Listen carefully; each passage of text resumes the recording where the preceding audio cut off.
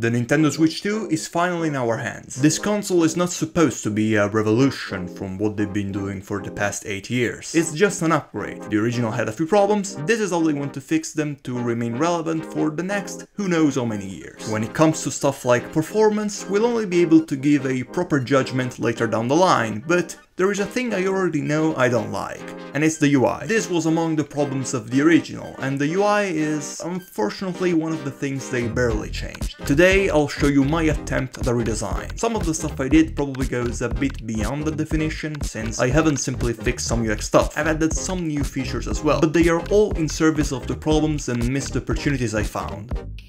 Let me begin with something I'm sure you've already heard or maybe even thought yourself. How incredibly generic this UI is. Some may think that it's not a big deal, and I can see why. There are situations where it's less important. This is not one of them in my opinion. As a designer, I'm judging this situation based on the brief. Essentially, the list of objectives they want to achieve with this product. Every function of the company should do the best they can to fulfill the brief. Design is no exception. Of course, they haven't published the brief anywhere, but I think we can at least infer elements of it by looking at what they said to the public and to investors. Nintendo said multiple times that they want people to see the Switch as a personal device. In a household where multiple people want to play the Switch, they'd prefer if they all bought an individual system instead of sharing the same one. I don't think I have to explain to you why they'd want that. They do profit from the hardware, after all. That's not always a guarantee with consoles, but in Nintendo's case it is. But if that is the mission, to make people feel like the Switch is their own personal console, is the current Switch 2 software experience doing the best it can to ensure this happens?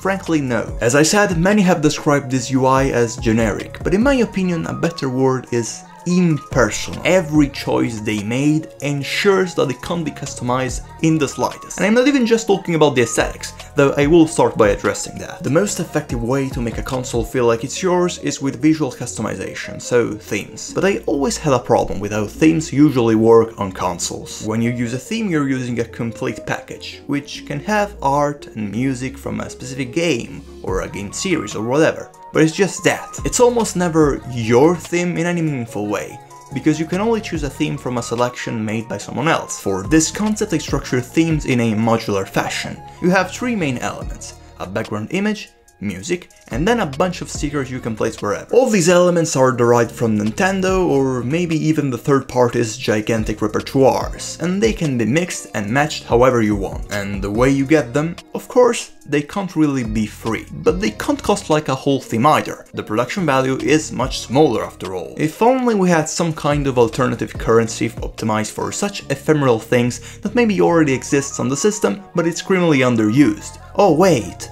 it's platinum points. You see, in design a good idea is usually something that fixes multiple problems at the same time. This one not only deals with customization, but it also gives a bigger purpose to platinum points. The next issue is a technical one. The Switch, for some reason, doesn't really distinguish between what is a concern of an individual user with an individual account and what is a concern of the entire console. The way it currently works is that there is one home screen that is shared between all the users of the console, which leads to a bunch of weird situations. For example, some apps require Nintendo Switch Online to be played. If you try to access one of them with a user that doesn't have it, it will only block you afterwards. What is the point? Why even show it? It's also not great for customization because, I mean, what is custom if everyone has the same home screen? And it's a bit of a waste of time because whenever you want to open a game, you have to tell the console again and again that it's you. In my concept, every user gets a private home screen with their own private theme and private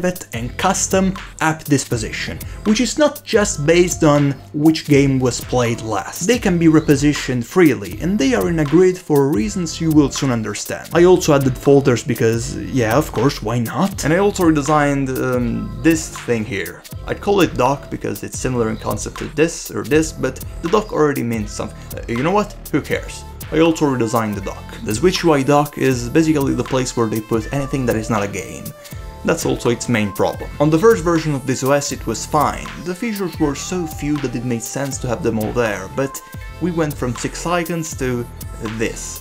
I don't think this is sustainable. It doesn't scale and it has no hierarchy whatsoever. In my concept, as you might have guessed, the solution involves separating the concerns here too. The dock only contains stuff related to the console as a whole now. Everything involving the user was instead moved to a menu you access from the profile picture icon. The slightly more difficult part was dealing with the controllers, because in the current version of the OS there is a bit of a redundancy. You have this visual element in one of the corners of the screen that is simply a visual element. It only tells you how many controllers are connected. It doesn't really allow you to do anything. If you want to change the configuration, so if you want to pair or unpair controllers, you have a separate panel. In my concept, I merged the two things. You simply have this component in the bottom left corner of the screen, and that is the place where you also can pair and unpair them from the console. Much simpler, I think. Moving on, there is another small inconvenience that I think should be mitigated. There is a type of pattern used by many games, including from Nintendo of course, which deserves more attention considering how common it is. I'm talking about timed events, something you can find in many online games and not even that's a requirement sometimes. Things like map rotations or limited items, what they have in common is that they happen whether you're playing or not.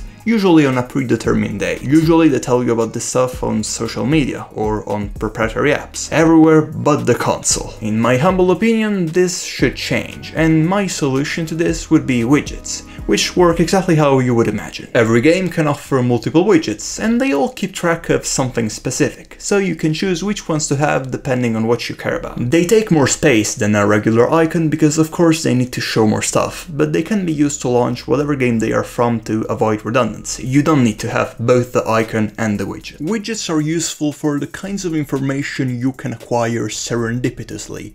They give you context to help you make a decision, see at a glance if something interesting is happening. But I don't think it's the only type of information the console should proactively give to the user. You know, I always found weird how they left this tiny sliver of display exposed when in docked mode, both for the first switch and now the second, but they never did anything with it. I could absolutely see the point of things like notifications or even something akin to iOS's live activities, which follow an event and update as new things happen. It could be used to remind you of an in-game event, or maybe show the progress of a download while you do something else without leaving the console necessarily occupying the main screen, you know?